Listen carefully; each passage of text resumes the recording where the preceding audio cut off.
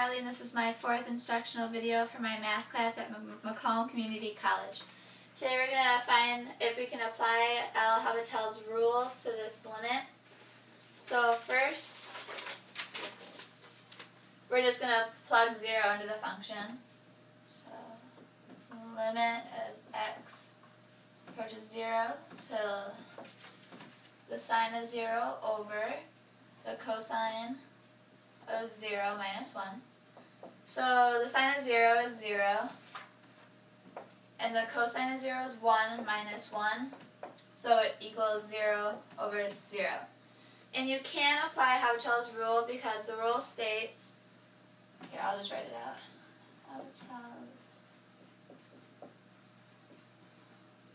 rule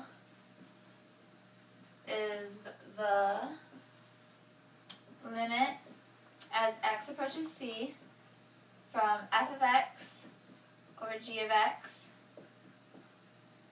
is of the indeterminate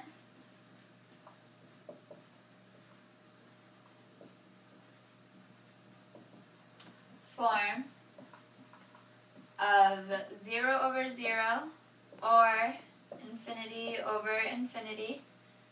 Then you can apply the L'Hopital's rule, and it would be the limit of x approaches c, f of x over g of x, equals the limit as x approaches c of the derivative of f of x over the derivative of g of x.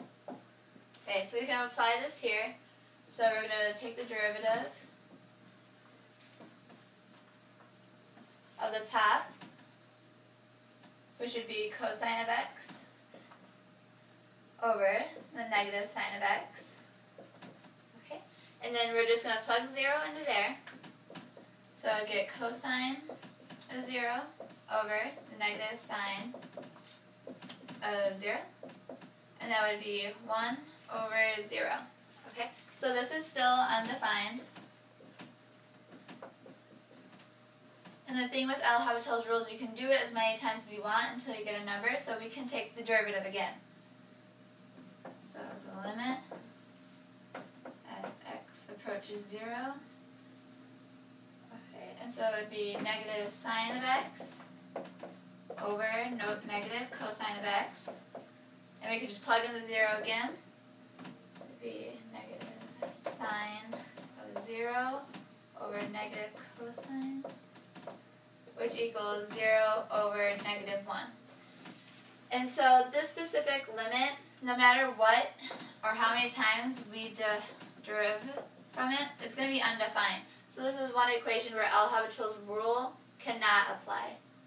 That's it.